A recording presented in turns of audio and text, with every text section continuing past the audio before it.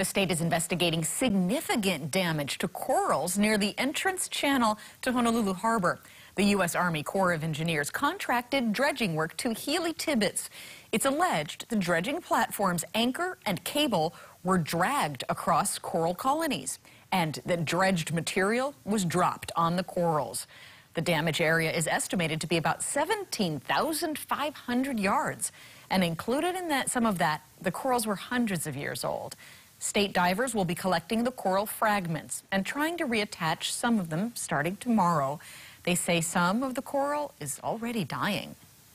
It's really sad. The coral is the reef builders, you know, all the rest of the organisms need the coral to survive. So just all that habitat, you know, and the structural complexity seems to be pretty damaged. Healy Tibbetts said in a statement to the state that it is committed to helping restore and mitigate further damage to the reef. The damage is still being assessed, and the Board of Land and Natural Resources can impose fines for the damage and the repairs.